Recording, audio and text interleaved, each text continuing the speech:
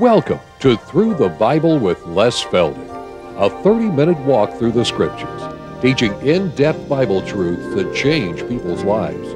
Now, here's your host, Les Feldick. Okay, good to see everybody in, and I guess this is the fourth program right this afternoon. And again, for those of you joining us on television, we always like to thank you for your letters and your prayers. And for those of you who want to get a tape or a book of the program, I think we've been mentioning it, look for the book number. We are now in book number 46, and we're in the fourth program this afternoon. It's the third 2 hours, so we're finishing book 46 today, huh? So anyway, if you just check the numbers on the board if you decide to order one of the programs, the tape or whatever, and we'll get them right out to you. Again, I guess I don't like to make announcements because every once in a while somebody will say, don't waste even a half a minute. So we're going to go right back into the book and buy up the time. Hebrews chapter 2, still in verse 3. Hopefully we'll finish it this half hour. But remember where we just left off in our last program, we were speaking of this great plan of salvation, which at the first began to be spoken by the Lord Himself. And you remember in the last program it took you all the way back to when God confronted Satan or Lucifer, and how that He then turned to the Abrahamic covenant and brought everything up through the nation of Israel to bring about the coming of the Messiah and the Redeemer. Then, of course, through Israel's unbelief and rejection, Christ was crucified. And then we move it on up to the Apostle Paul. All right, now I'm going to take you back to Acts chapter 7.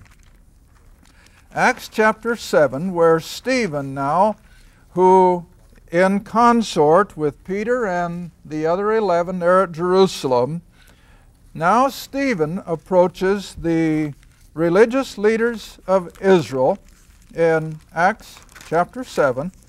And the whole idea is the same as what Peter has been trying to do, is to convince the nation of Israel that the one they crucified was the Christ, the Messiah, the Son of God, and that through faith in Him they could still have Him as their King, and He would bring in the kingdom.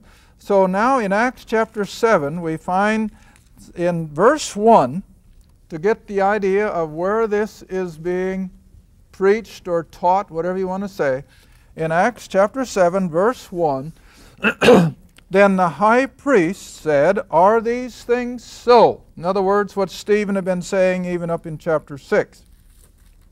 Now look at verse 2. So we get to whom was this spoken? And Stephen said, "Men, brethren, and fathers, the God of glory appeared unto our father Abraham." Now that doesn't include a Gentile. Stephen is speaking to the whole nation, but in particular to the religious leaders. And so he said, the God of glory appeared unto our father. And he brings them all the way up through Israel's history, how that Joseph was not recognized the first time the brethren went down for grain. But when he went the second time, then they understood who Joseph was. He was their redeemer of physical things. They needed grain. Then the next one was Moses. Moses too appeared to the nation of Israel as their deliverer, but they rejected him. And then he had to come back 40 years later, and then Stephen makes the point that the second time, then they recognized that Moses was indeed the God-sent deliverer, and he led them out. And so he takes them all the way up, and then he tries to culminate his sermon with the fact that this one they crucified was the Christ. All right, then verse 57 of Acts chapter 7. Verse 57, as he comes through the end of this whole dissertation. Verse 57, then they, these Jewish leaders in particular, the nation in general, They cried out with a loud voice and stopped their ears. And they ran upon him with one accord, cast him out of the city, and stoned him. And the witnesses laid down their clothes at a young man's feet, whose name was Saul. Here we have now a high point in Israel's rejection of everything pertaining to Jesus of Nazareth, and we're introduced to the next major player on the stage of God's dealing with mankind, Saul of Tarsus. All right, so verse 59. So they stoned Stephen, who was calling upon God and saying, Lord Jesus, receive my spirit. He kneeled down and cried with a loud voice, Lord, lay not this sin to their charge. And when he had said this, he fell asleep. All right, that was Israel's final act of rejection concerning Jesus of Nazareth. All right, then, like I said, we were introduced to the next player on the stage, and that's the Apostle Paul, as we know first as Saul of Tarsus. All right, now I'm not going to rehearse his conversion on the road to Damascus. I think most of you are well acquainted with that. But I want you to come down to see how definitively the Scripture now points out that here is this fork in the road. Up till now, it's been all God dealing with His covenant people. And Peter appeals to him. Stephen appeals to him. But now, after they have rejected Him, now God does something totally different. Verse 10. Verse 10 of Acts chapter 9. Saul, of course, is being dealt with just outside the city gate. The Lord has appeared to him. But now the Lord appears to this Jew who was one of the leaders of the synagogue in Damascus. Verse 10, there was a certain disciple at Damascus named Ananias. Now you always have to remember the word disciple does not always mean like we think of the 12. A disciple was a follower. And so Ananias was certainly not one of a 12 or anything like that, but he was simply a believer that Jesus was the Messiah. All right, and so he's a disciple at Damascus named Ananias, and to him the Lord said in a vision, Ananias, gets his attention. Now verse 11, and the Lord said unto him, Arise and go into the street which is called Straight, inquire in the house of Judas for one called Saul of Tarsus, for behold, he prayeth. And he has seen in a vision a man named Ananias coming in, putting his hand on him, that he might receive his sight. Now Ananias answers, Lord, I have heard by many of this man, and how much evil he has done to the saints at Jerusalem, persecuting them, putting them in prison, putting them to death, if possible. Now verse 15. What's the first word? But. The flip side. God's got another side of the coin.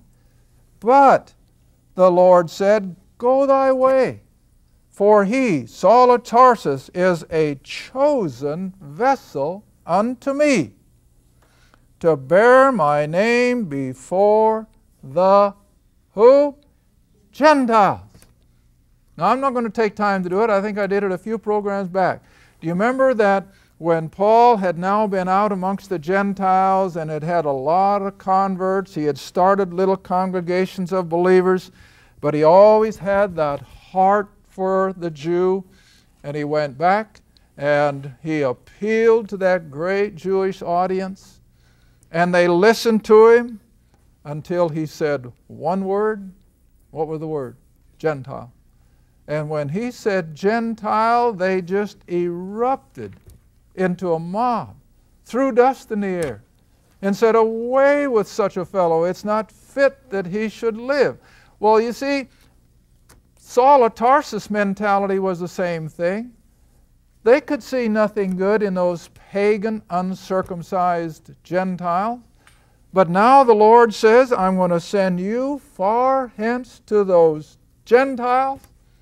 Can you imagine how that struck into the heart of that good Pharisee Jew, Saul of Tarsus? but this is what the Lord commanded. And of course, after that experience on the road to Damascus, Saul had no argument. But this is what I want you to see, that here in Acts chapter 9 now, for the first time in the Scriptures, here in the New Testament, we've got God showing openly that He's now going to turn to the Gentiles. Unheard of. The Jew had no concept of going to the Gentile world. You know, turn back to chapter 8. Chapter 8. Because I know a lot of people, they can't believe this. They think Jesus ministered to Gentiles. No, He did not. 2 of them, that's all. And the 12 had no ministry to Gentiles, because you remember the verse I read, I think it was in the last program, that the Lord commanded them, they were not to go into the way of a Gentile or into the home of a Samaritan, enter you not. They had nothing to do with Gentiles. But, you see, mankind seems to think that just as soon as you get into the New Testament, God is dealing with Jew and Gentile. No, He is not. He's been dealing with the nation of Israel based on those Old Testament covenants. And if you think the 12 went out preaching the gospel to the whole world, you don't know your Bible. They stuck in Jerusalem. And here is the proof of it. Acts chapter 8, verse 1. Probably 7 years after Pentecost. I like to think between 7 and 8, and I don't claim that I'm right, but that's where I think it is. All right, verse 1. Acts chapter 8. And Saul consenting unto his, Stephen's, death. And at that time there was a great persecution against the assembly which was at Jerusalem, these Jewish believers, under the persecution of Saul. And they were all scattered abroad throughout the regions of Judea and Samaria. Every one of those Jewish believers had to flee for their life, except who? The apostles. They don't flee. Their life is endangered, but they're not about to leave Jerusalem. Why? Because Israel is at the hub of the matter. Israel has to be converted. And they're not about to go out into the Gentile world. All right, let me give you another one. Acts chapter 11. Acts chapter 11, verse 19. Acts 11, verse 19. This is the verse that first opened my eyes years and years ago. Acts 11, verse 19. And this just says it in plain English. There's no way of twisting it. There's no way of lifting it out of context. It says what it means, and it means what it says. Acts 11, verse 19. Now they who were scattered abroad upon the persecution that arose around Stephen, that we just read about, they traveled as far as Phoenix and Cyprus and up to Antioch, preaching the Word. Now you got to stop there a minute. How much Word was in print at that time? Just the Old Testament. That's all. There was no New Testament written yet. And so they went everywhere preaching the Old Testament to none but what? Jew only. Now just look at that. Underline it. Highlight it. They went everywhere in that then known vicinity on the eastern end of the Mediterranean, North Africa, up into what is now Turkey. And they were definitely preaching the Old Testament, the record how that Christ had come and that He had been crucified. But they preached to none but Jews. Isn't it funny that people can't see that? They weren't about yet to go to Gentiles, but a sovereign God is in control. And so you get down into the very following verses. My goodness, now what happens? Gentiles are getting interested. Gentiles are showing an interest. By God's sovereign grace, of course. But when the news got back to Jerusalem that Gentiles were getting involved, what do you suppose the Jerusalem leadership thought? Uh-oh, something wrong here. You know, I would like to use the analogy I read several years ago, where one of our major denominations who are headquartered here in the Midwest heard of a gross heresy being taught in one of their churches down in Alabama or Georgia. Well, what do you suppose the hierarchy up here in the Midwest did? Well, they sent people down there, pronto, to check it out. Are those people really teaching that kind of heresy in one of our churches? Well, that's natural. But see, that's exactly what the Jerusalem leadership did. Gentiles getting interested? Hey, there's something wrong. We're not supposed to be going to Gentile. And so look what happens. Verse 22. Gentiles are just beginning to show an interest as the result of these persecuted Jews. And so verse 22, tidings of these things came to the ears of the church, or the assembly is a better word, to the assembly which was in Jerusalem, over which Peter and the 11 were more or less holding sway. And they sent forth Barnabas, that he should go as far as Antioch. Well, for what purpose? To check this out. Do you mean to tell us that those Gentiles are getting interested in the things of Abraham, Isaac, and Jacob? That's basically what it's saying. All right, but now read on. Verse 23. You know what I always have to stop and say here? Isn't it amazing how God always gets the right man at the right place at the right time? I maintain, had any of that Jerusalem leadership except Barnabas gone up to Antioch, they would have squashed it right then and there. But see, Barnabas was the right man. He was the perfectly right man for that particular time. So verse 23 says it all. So when he, Barnabas, came and had seen the grace of God, how that God in His goodness was reaching down to these pagans, he was glad and exhorted them all that with purpose of heart they would cleave unto the Lord. This is why, because Barnabas was a good man, full of the Holy Spirit, full of faith, and much people were being added unto the Lord. They're being saved, Gentiles probably as well as a sprinkling of Jews. And as soon as Barnabas sees what's going on, again, sovereignly, by God's direct leadership, what does Barnabas do? He goes and looks for Saul. Isn't that amazing? He goes and finds Saul. Now, if you think I'm stretching the point, come back over into chapter 11, verse 1. Chapter 11, verse 1. And this follows Peter going up to the house of Cornelius. And Peter wasn't too hot on that either, but the Lord forced it. And when he saw the evidence of these Gentiles being saved, my Peter was awestruck. They were astonished. They'd never seen anything like this before. All right, now come down into chapter 11, verse 1. And so the apostles and brethren that were in Judea heard that the Gentiles, the house of Cornelius, had received the word of God. But now don't stop there. Look at verse 2.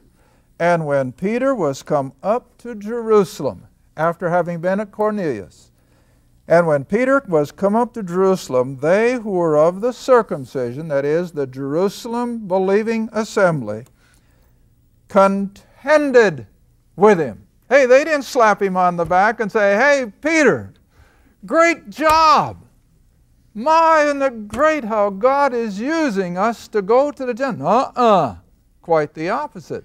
They contended with him, saying, verse 3, Thou wentest into men uncircumcised, and horror of horrors, what'd they do?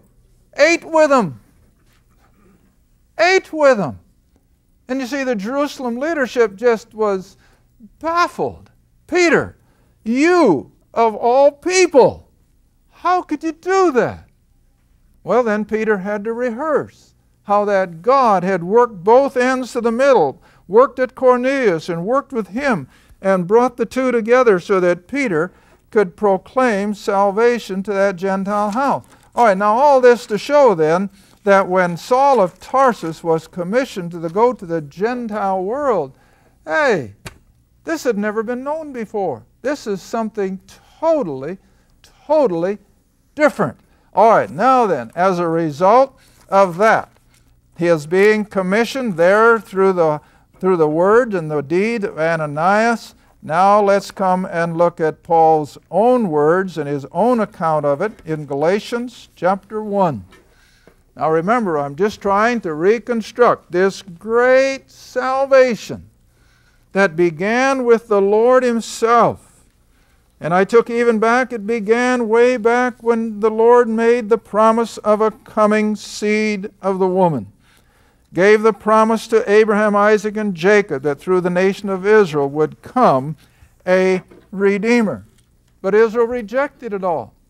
And God then turns to the Gentile through this man. And now He gives the account of it in Galatians 1, verse 11. Galatians 1, verse 11. But he says, I certify you, brethren, that the gospel which is preached of me is not after or does not follow other men. Verse 12, for I neither received it of man, neither was I taught it. But where did Paul get it? Not from the 12, not from any of the Old Testament writings, but he got it from the revelation of Jesus Christ. Well, now when you read Scripture, you got to keep everything perspective. Where is Christ at this time? Well, He's in glory. He's in glory. And so from that ascended position in glory, He reveals to this apostle, maybe at some point in time he had a face-to-face confrontation. I'm not saying he did or he didn't. But he had the revelation from that ascended Lord. And from the ascended Lord now then, he says in verse 13, you have heard of my conversation in times past in the Jews' religion. He was a Pharisee of the Pharisees, remember? And how that beyond measure I persecuted that church or that assembly of God, there, that church in Jerusalem, profited in the Jews' religion. But now look at verse 15. When it pleased God. You see what that says? God's sovereign. God's in control of every minute detail. And at the exact right time. Not only was Christ born of a woman, as we see in Galatians, in the fullness of time, God sent forth His Son, born of a woman. But Paul says the same thing was part and parcel of His birth. At just the right time, He was born into that Jewish family in Tarsus, so that He was ready to be the apostle of the Gentiles at the exact right moment in human history. But you know what? You were the same way.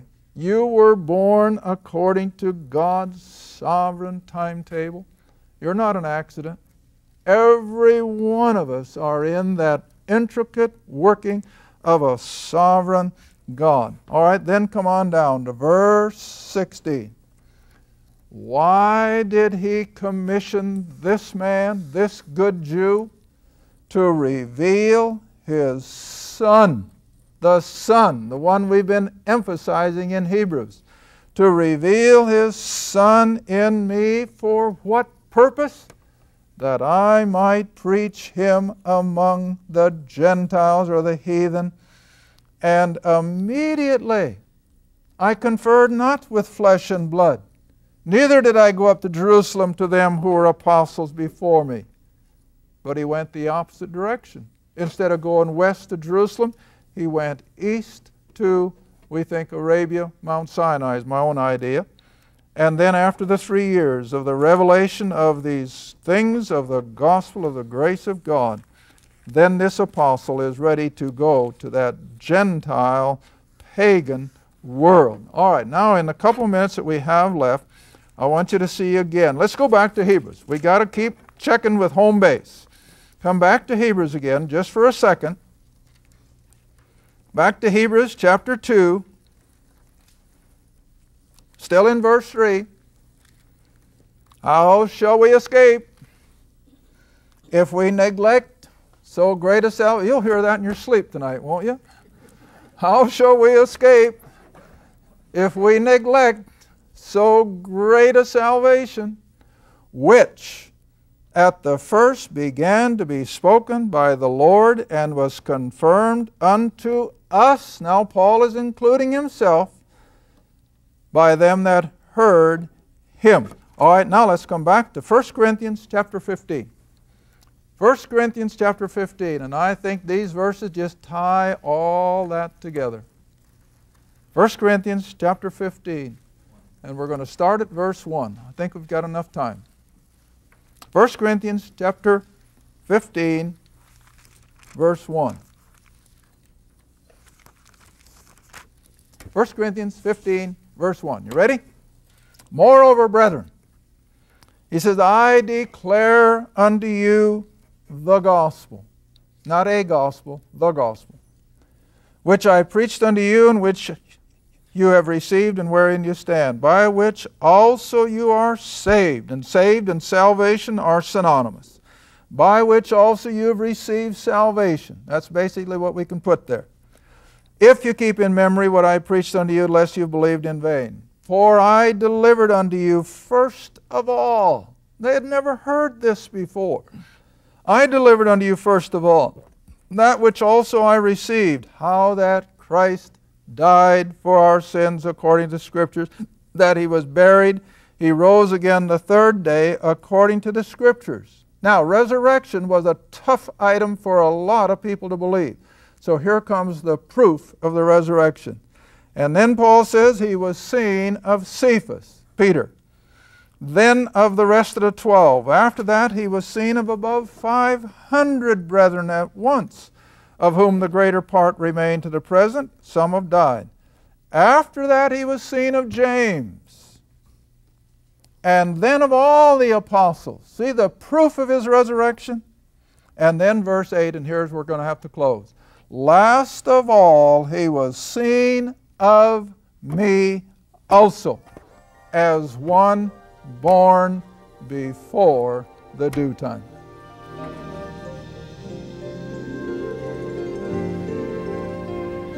Thank you for watching Through the Bible with Les Feldick. Through the Bible is a partner-supported ministry. If this program has been a help to your study of the Scriptures and you'd like to see others enjoy the teaching, your support would be greatly appreciated. Write to us at Les Feldick Ministries, Route 1, Box 760, Kinta, Oklahoma 74552, or call 1-800-369-7856. Remember, all programs are available in printed form, audio cassette, and videotape.